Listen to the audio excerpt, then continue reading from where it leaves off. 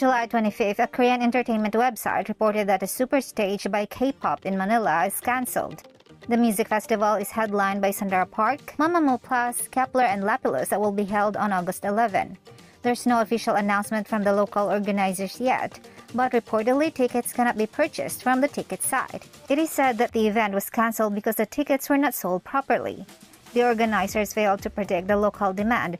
With only less than 15 days left from the event, what happened showed the lack of capacity in the planning and production of the local organizers. Fans are extremely disappointed about what happened and felt sorry for Dara, Mamamoo Plus, Kepler, and Lapilus, who had already prepared for the said event. Dara already deleted the post regarding the music festival from her social media account. Meanwhile, it's reported that Ivy's agency, Starship Entertainment, has filed a civil and criminal lawsuit against a YouTuber who had spread numerous false and malicious stories about the members.